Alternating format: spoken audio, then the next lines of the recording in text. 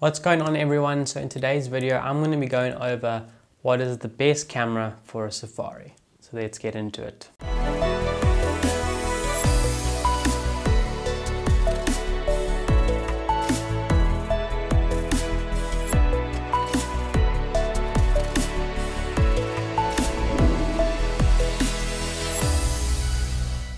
Alright, so I just want to start out by saying that I do know there are many different types of safaris that you can go on. So I'm going to be focusing on a typical South African safari. So this is a safari industry that I worked in for 5 years, and this is going to be quite similar to places like Zimbabwe and Botswana as well, for an example.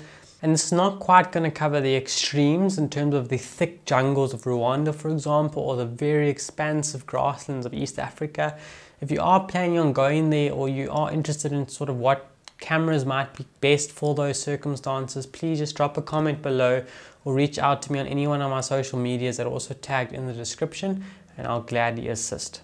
So I want to split the types of cameras up into 5 categories. So these are 5 categories I saw people bringing on safari for my time working as a guide. And these 5 categories are: number 1, a smartphone; number 2, an action camera; number 3, a bridge camera; number 4 is a DSLR or mirrorless entry to mid-level camera; and number 5 would be your pro or semi-pro to pro level DSLR or mirrorless. So I'm going to be going over the pros and cons of each one of these types of cameras, and maybe give suggestions as to who they would benefit or why you should or shouldn't maybe take them on a safari. And then stick around to the end, where I'll be telling you the camera setup that I use for my time in the bush.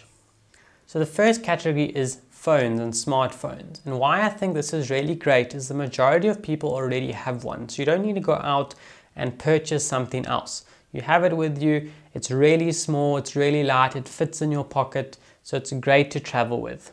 On top of being easy to transport and everything like that, when it comes to actually using it as a camera or to take videos as well, it is really good in the fact that it's really easy to use. So you can just pick it up and pretty much snap it, and the technology and the systems within the phone basically help you to take better photos. You can also do some other adjustments like picking your focus point, changing your exposure, and even locking onto a subject to lock that exposure before snapping your picture.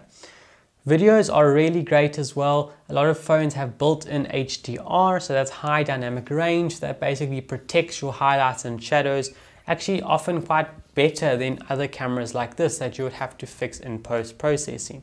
So video capabilities are really good, but some of the negatives are just the image quality at a bit of a distance. So when you are on your wide camera, that's the default camera, it is really good. But if you are trying to zoom in, that's when you start to lose a lot of detail and quality. I know there are some phones that have built-in 3 or 2 or 5 or 10 times lenses in them. They're a lot better at these zoom ranges. But when you are dealing with birds or animals that are further away from the vehicles, that's when it starts getting really tricky and you get that quality that you're looking for. Another benefit with your smartphone as a camera on safari is the fact that once you've got that shot or that video, you can upload it straight to social media or send it to your friends and family that day. It's really nice for that and just being on the move. Category number 2 is the action cam. So these are most notably things like GoPro or your DJI Osmo, or a lot of other brands as well. And what they are really made for is action sports and videography. So not so much on the photo side of things, although their technology within the newer models have definitely improved with that. Like I said, they are great with video. So it is kind of a fun experience to play around with. You know, they're really small. You are able to, for example, stick them on the sides of the vehicles or on the bonnets of the vehicles when you're on a safari and get a different point of view, as well as being able to extend it on a selfie stick or something like that. You can also use the chest harnesses or on a cap as well, and that kind of gives you a first person view, and it kind of shows an experience of what you are seeing. So if you are wanting to get those sorts of shots, then this might be a good camera for you. A big negative with the action cams is the fact that it's just such a wide field of view. So it is great, like I said, to show your field of view and what you can see, but unless animals or birds are right next to the vehicle, you almost struggle to see them. And on the positive side, when I mentioned that, you know, you can stick them on sides of vehicles, you can put them on the bonnet, you also find that You've seen amazing videos of people who have left GoPros on the floor and had something like a lion walk past it, and that's great and it provides an amazing shot. But you don't always have the opportunities, especially if you're on a safari and you're in a vehicle and there's other guests there, and depending on where you are and the guide you have and the lodge you're visiting, you just might not have those opportunities. So it's a bit of risk involved with that. Camera type number 3 is the bridge camera. So I've noticed compact cameras people almost never bring on safari, but a bridge camera is the gap or the bridge between your compact camera and your big DSLR camera. And they are really good in the fact that they generally are quite compact, quite small and light, but they offer quite a big zoom. So they will have one lens attached to them and you cannot interchange lenses. So you can't change from a wide angle lens to a super telephoto, but they have it all in one. So this definitely is a one big positive. You've got this one camera that can do almost anything. A lot of them start as wide as 24 millimeters, for example, and they can push as far as 600 or even further, 1200 in some cases. So it gives you that ability to just use the one camera to do almost everything. So these cameras can also be quite good for beginners that are getting used to cameras, because like your smartphone, it can be used as almost a point and shoot, but there are options to play around with things like aperture and shutter speed and get to know your camera. One thing I've noticed a lot with people who bring bridge cameras on safari is the stabilization when they're at these long ranges. I know this is improving dramatically with the newer models, but what you'll find is when you zoom in so far, the slightest move you have in your camera will make a huge move in the final image, whether it is video or photos. So I do suggest something like a monopod, a tripod, or a beanbag, just so you can help stabilize that shot a little bit better. So bridge cameras were once thought just to be kind of an entry-level beginner system, but they're actually becoming a lot more advanced in their features at the moment.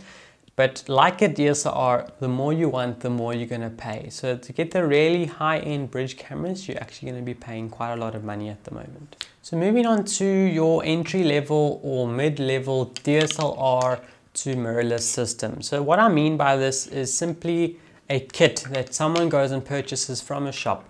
Generally come with a body, like I said, entry to mid-range body, and they'll come with a variety of kit lenses. So some of the more common lens combinations that your kits will come with is your smaller 18 to 55 millimeter lens, something like a 55 to 200.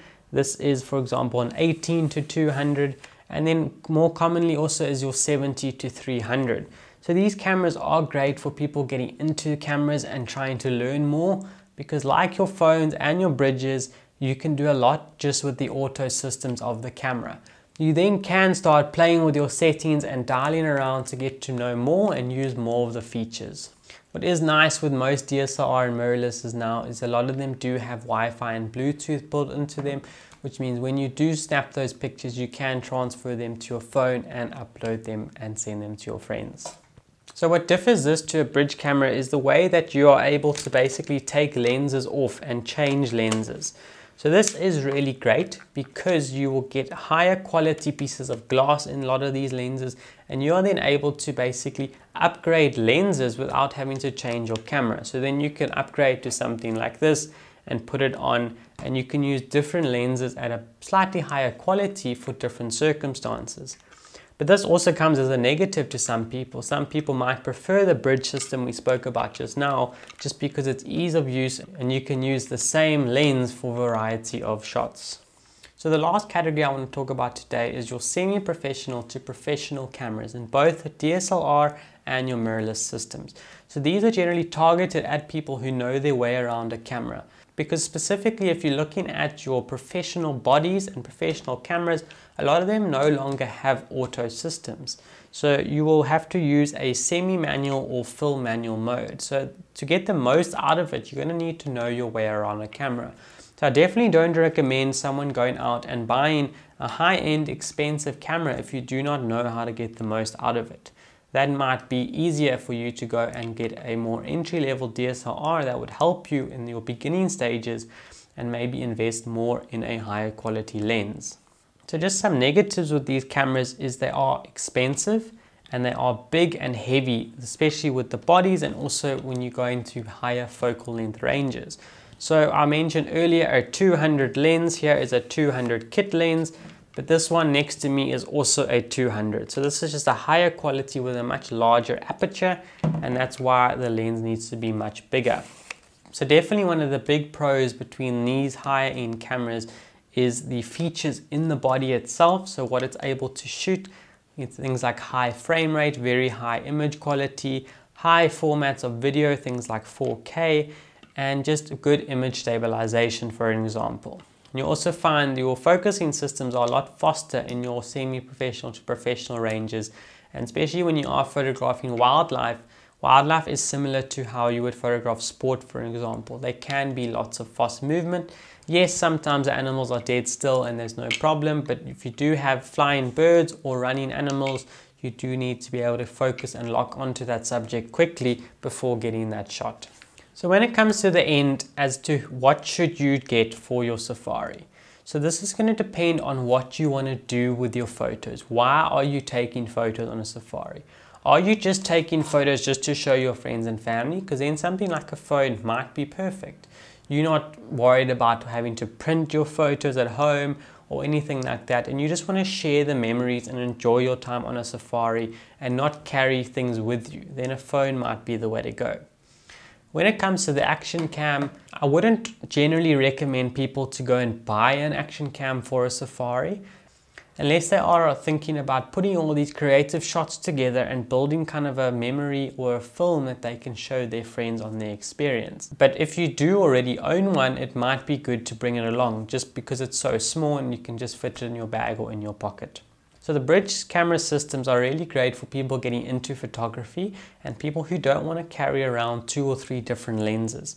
And this would be for your more entry-level bridge camera, because like I said, they can do quite a lot with very little. And potentially when you're looking at your higher end bridge cameras, this might be really great for someone who's actually fed up with all of these heavy lenses and these multiple lenses they're having to change. Some of your top brands that are bringing out these new bridge cameras are exceptional. They're actually really, really good. They are pricey, but they can substitute your bigger cameras like this for someone if you are wanting them.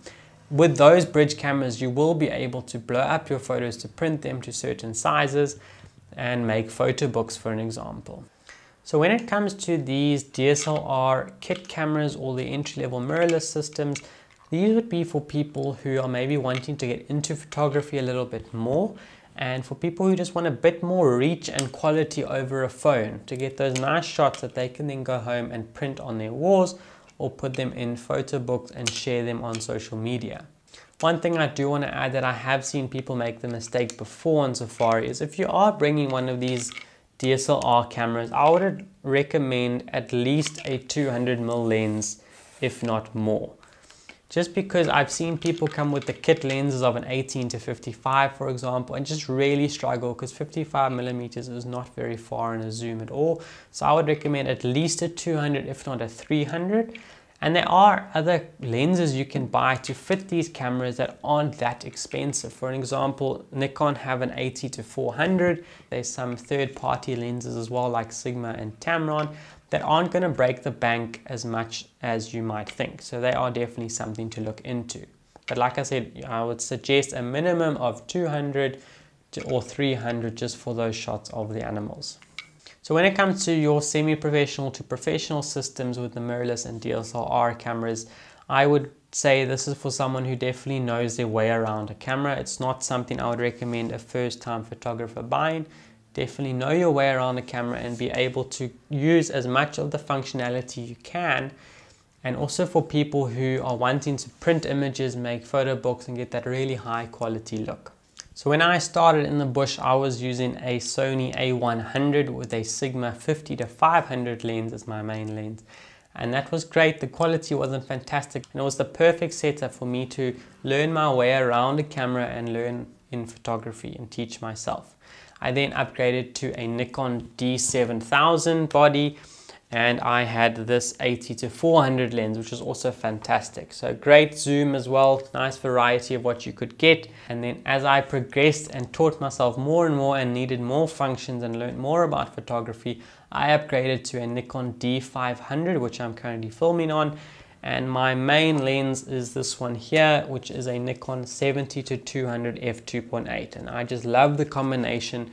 The D500 was made by Nikon as a sport camera, and combined with an ultra fast f2.8 lens, it is just a beast of a combination. It's so fast, it's nice, it's not too heavy to hold, and I'm able to move it around and get very quick shots, as well as being able to manipulate settings in a way that I like and take the photos I like.